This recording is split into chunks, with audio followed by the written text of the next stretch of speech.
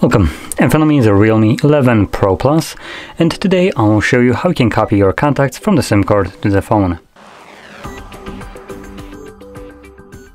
So to get started, you want to open up your contacts application, which is located in the Google folder, as you can see right over here. Or you can just swipe up and find it somewhere here as well. Now once you have your contacts open, if you are also logged into a Google account, it will most likely pull your contacts straight from the Google account, which that is what it's doing for me right now. Quickly mentioning that, you can also see that I can choose to display contacts from the SIM card as well.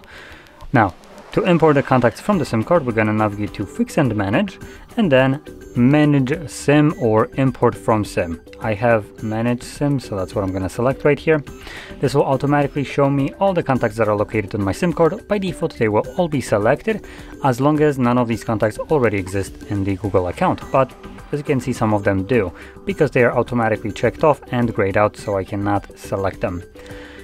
Now, the device will automatically be importing contacts to your Google account, which you can see right over here, as long as you are logged into one. If you're not, it will default to the device, and that will be it won't actually show anything here. This will be completely missing if you are not logged into a Google account.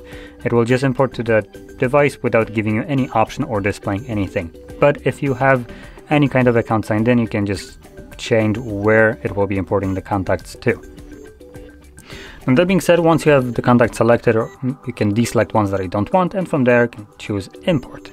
This will automatically import all selected contacts, and from there, when we go back to Contacts List, if you imported them to your Google account, they will obviously be visible right here, but if you chose to import them somewhere else, like I did, you can then tap on this little circle right here and select where you have imported them to, and this will display the contacts. So there we go. Now, if you found this very helpful, don't forget to hit like, subscribe, and thanks for watching.